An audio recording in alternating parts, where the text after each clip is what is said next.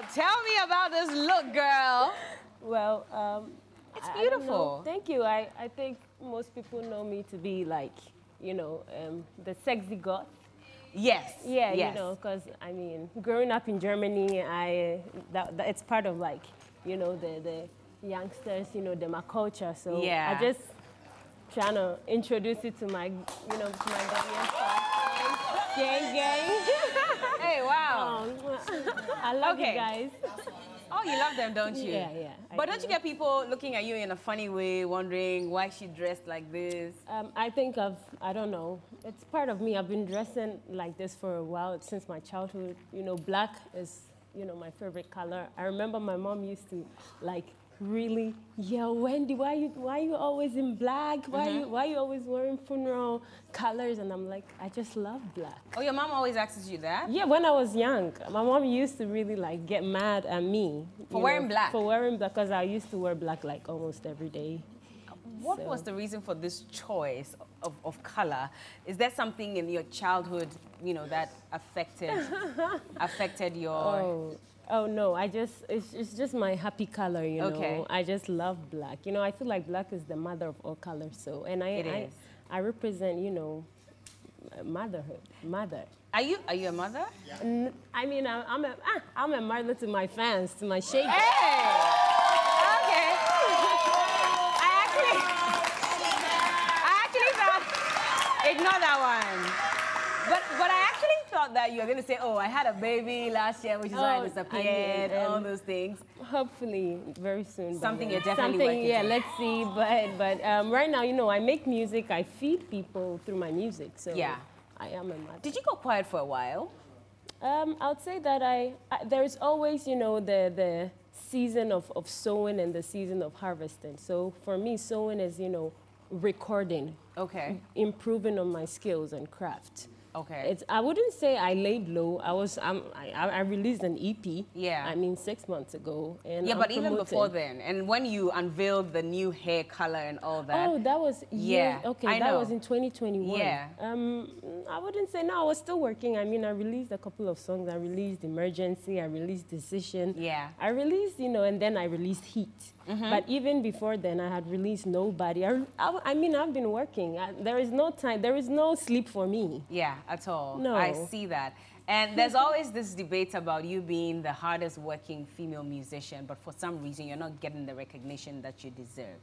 You've seen those comments a couple of times, haven't you? I don't think so, because I feel like under 6 months, I got the Best New Artist of the Year. Yeah.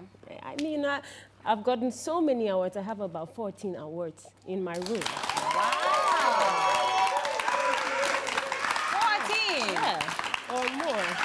If you could go back and change something about how your career started, what would it be?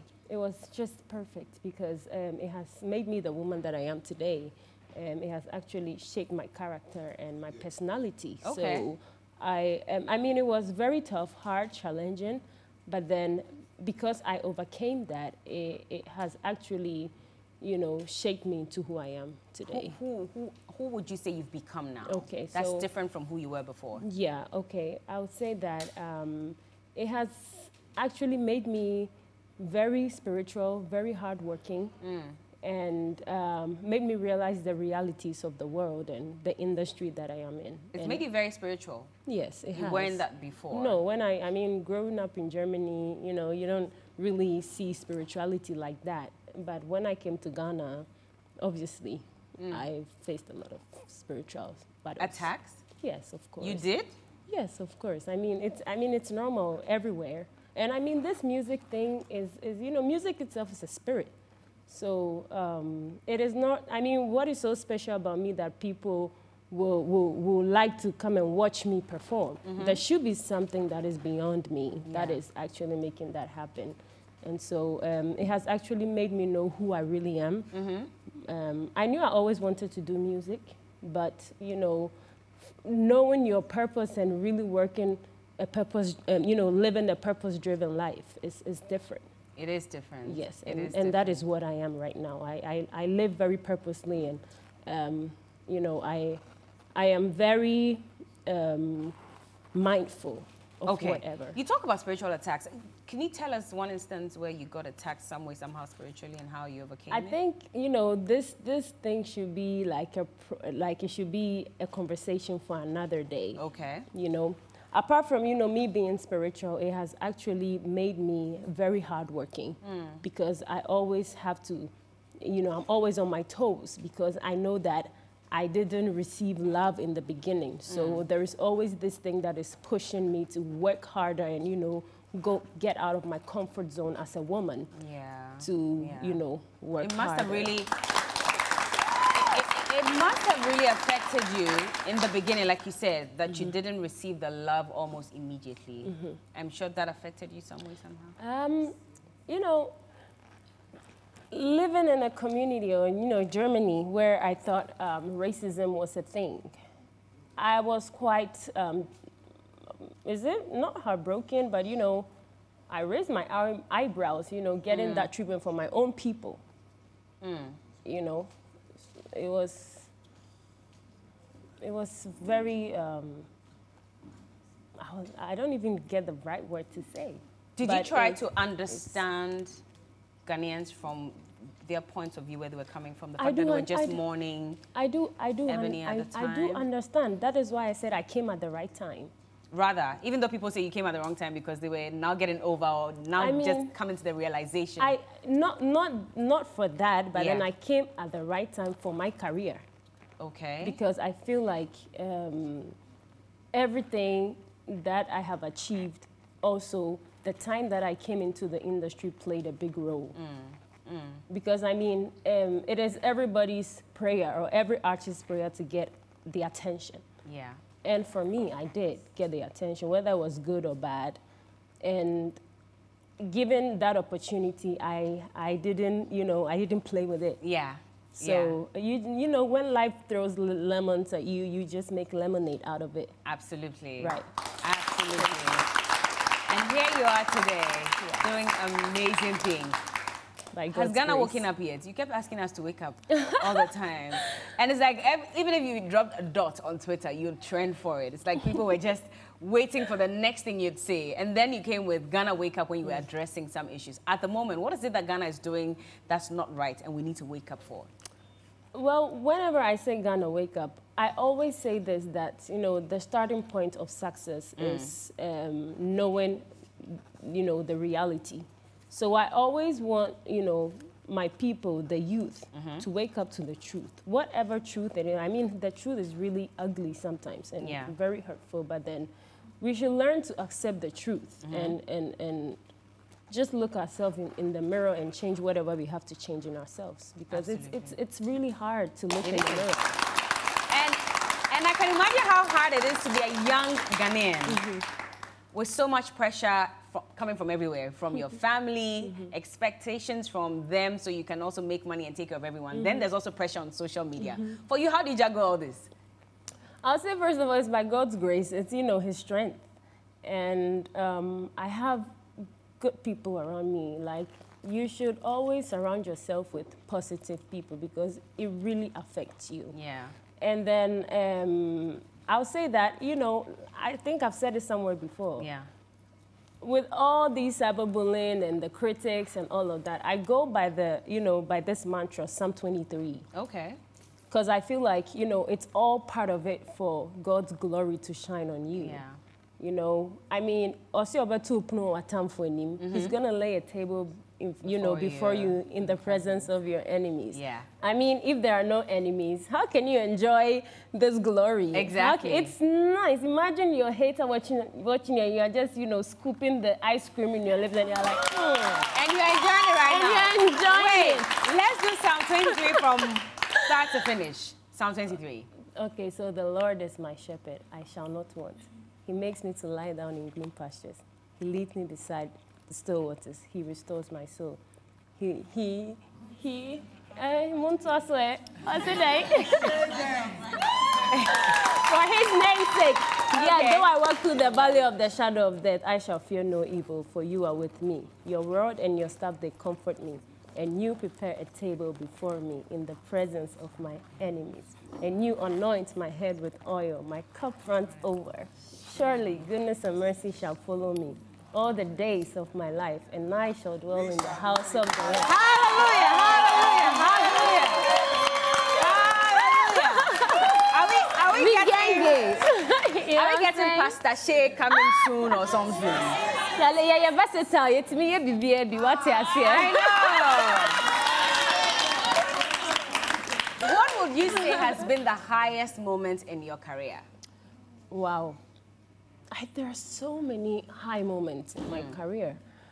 You know, the most important thing for me is that, you know, music is food for the soul, like I already mentioned. So being able to connect with individuals, you know, on a personal and deep level, that is something money can buy. That happiness. And being able to, you know, share my experiences, you know, like I already mentioned, being cyberbullied. I have people who call me to help them and give them advices on how to, you know, cope with whatever they're going through. So to be able to lend a hand in such situations, it's just priceless and satisfying. I think one of the, and of course, my high moments, I'm making money. You are making a lot of money? Of course, I am. From your music? That's nice. I am. And make, you know, the recognition, I've, like I said, awards, they are all things that, you know, keeps you motivated. You're still in Rough Town? Yes, I am 100%. Yes, I am still. There's a former record, label mate who said that she left the label because, first of all, she felt like she had to perform at 50 shows before she could make money. And so she's happy that she finally left. She's making money her own way. I'm sure you heard that statement. You didn't from Fantana in one of her interviews that she granted. No. Is it true that you have to work, maybe perform at 50 shows or more before you can make money as a musician on Rough Town Music? No, at all. I am making music, you know. I mean, a song like Survivor top charts in South Africa, in Kenya. I was the most streamed female artist last year on Boomplay.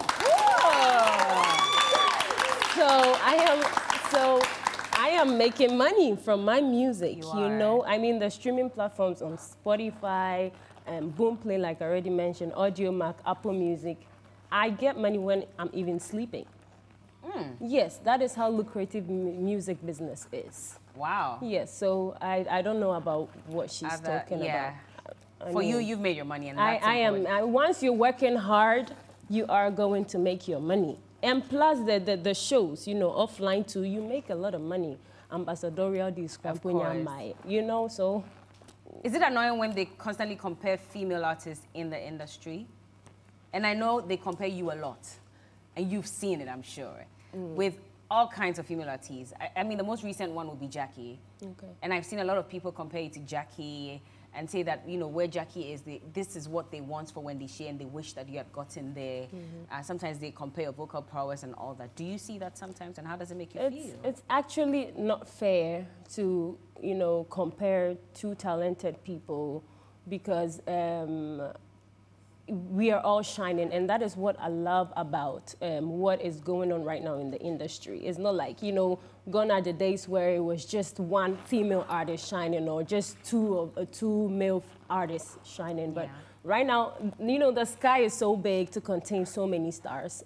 And like I said, everyone is shining. We are all making our money. I mean, so it's not fair to, you know, compare someone. I mean, I've been doing and giving hits back to back for 5 years. Yeah.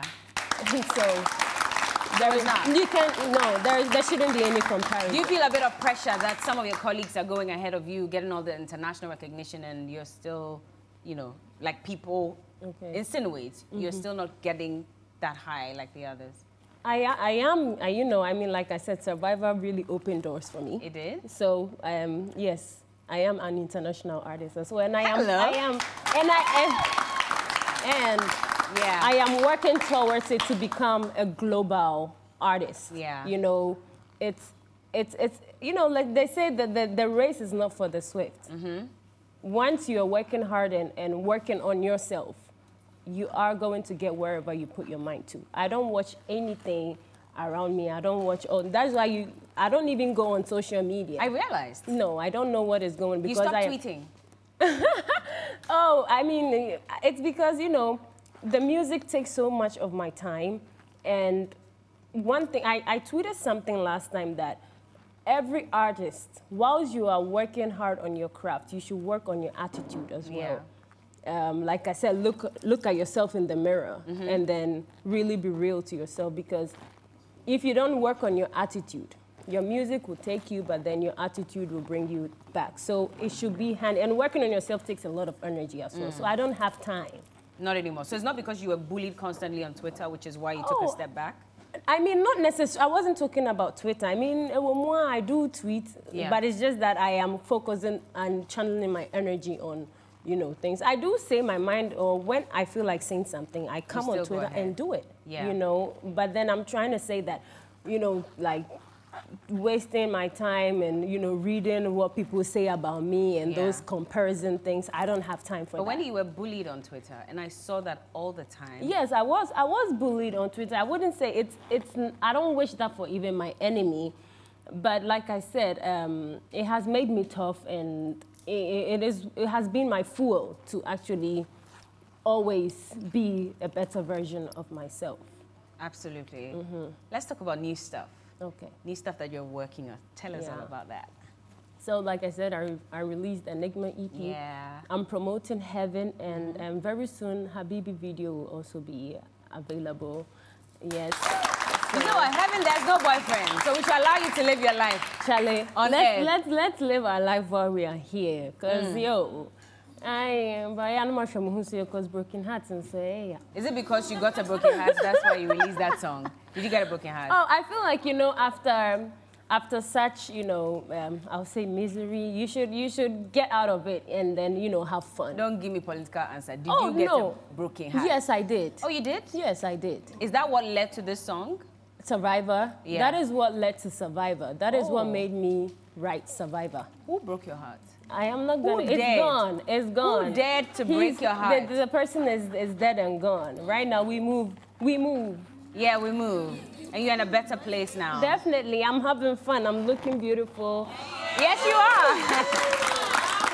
So, at the moment, are you in a serious relationship? Right now, I'm single, and you know, but then. I'm searching, Lydia. I'm searching like this. Hey, okay. With my eyes wide open. I see. What are you looking for? Very picky. He must know the Bible back to back, I'm sure. I mean, onim kwameti mi atre no, but then, you know, the person should just understand the job that I am doing, and because you know it's really hard for hardworking women to have a stable relationship because of our schedules. And I know, but you also practice as a nurse. Are you still a nurse? And I would say I am still a nurse because I'm nursing people through my music. You have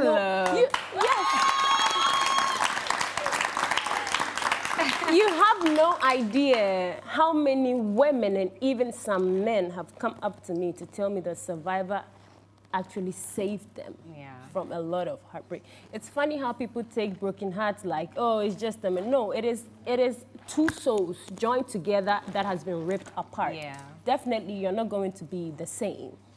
It's either you become better or you become worse. So, you know, people listening to my song and getting healed. Yeah. I am Mechen Dr. Kra. I know. Dr. Wendy Shay. Doctor. But if you could go back in time, would you still be a nurse? Definitely. I mean, I have a very big heart and I am very compassionate. So I would always want to help people. And I'm actually doing that through my NGO, Shay Foundation. Yeah. I mean, I help the less privileged orphanages. I go to leprosariums. I do all of that. You can actually check me out on Instagram. It's called Shay Foundation. Yeah. Yes. You're so doing I'm still a good nursing. job. Yeah, thank you. What keeps you motivated? My fans. So if there are basic things that you need to survive in the music industry for you, what will those skills be? I would say hard work. Okay. Patience. Patience? Yes, patience. Why that in particular? Because you should be, you know, sometimes with me releasing Nyumbi and you're like, oh, Nyumwe, what's Ankeko? And I say, Nyumwe, I need this, I need that. But you need patience. Because, you know, like I said, music is like a child. They all have destinies. So you should be patient, like patience. Yeah. This job is like that. It's not an easy one. It's not an easy job. So hard work, patience. Patience, and then seeking knowledge. Be abreast with time. Be current. Be trendy. Know what is going on. Like my Enigma EP, for instance, my sound, I have evolved and changed my sound because that is what is messing up the world right now. I mean, right now, Afrobeat is like the ish right now. And so you should learn. And then also learn about the business side in the music. It's called showbiz. Yeah. That means it's show business. Yeah. I think you shouldn't, don't be a typical artist. Probably someone is going to say, what is a typical musician? A typical musician is a musician who only does music, only records. You shouldn't be a typical musician. You should have knowledge, seek knowledge about how to create content, how to market your music as well. I mean, right now, social media is the ish. So learn how to, put your... Learn, and learn. And when we get back, we have a game to play with Wendy Shay, so don't go anywhere. We'll be right back.